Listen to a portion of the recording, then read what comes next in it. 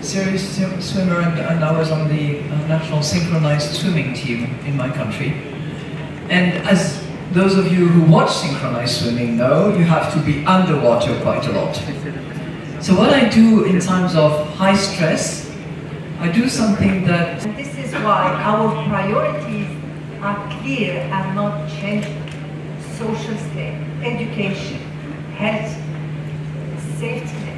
This is very important, but also allowing for economic growth. This is Jersey on Sunday.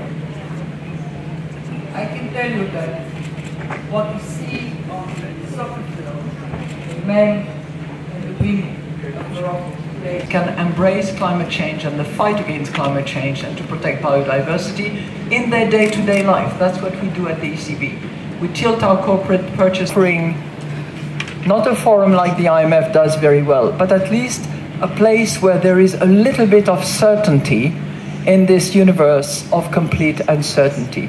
So that's very quickly in a nutshell. Thank you. I would like to start by expressing my gratitude, our gratitude, collective gratitude to the community and people like them and women like them, that the world is a better place and that we continue to make it a better place. And also, we have for long states a crisis before. I know the case was some of the things you mentioned earlier, accumulated. But it's 5 years. 5 years, I think, is in some parts of the world, other parts of the world, very long. Right, right. Certainly, we haven't gone back to that level now, but there's been a lot worse. This is amazing, ladies and gentlemen, when you see an M&A coming back to economic theory, but let me turn to you and react to what Michael just said. You faced many crises and navigated significant shocks. You were CFO of a Prudential at the time where the financial crisis hit the world. C'est par là. J'ai passé plus de 10 ans de ma vie à Rabat, j'ai grandi à Rabat, donc je connais votre pays peut-être mieux que des visiteurs occasionnels et j'y suis très attaché. Et surtout, j'aime le peuple marocain, qui est un peuple chaleureux, attachant, fidèle aux valeurs africaines, de courage, de dignité, de loyauté. Donc tout ça, ce sont des atouts. On a vu, malgré les événements tragiques récents, la force et la résilience du Maroc, guidé par Sa Majesté Mohamed VI. Donc je suis positif sur le Maroc et c'est excellent pour le Maroc et pour l'Afrique que ces rencontres, après 50 ans d'absence, soient revenues sur la terre africaine.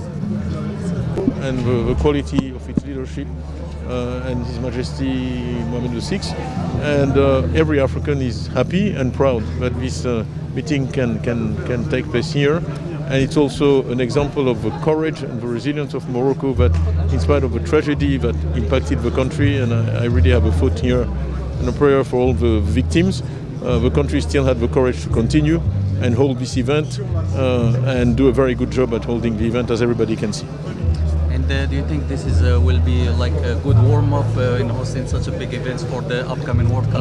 I love football. Now you put a smile on my face. So what I can tell you is that I'll be here in 2030 and I'm sure it will be a great event.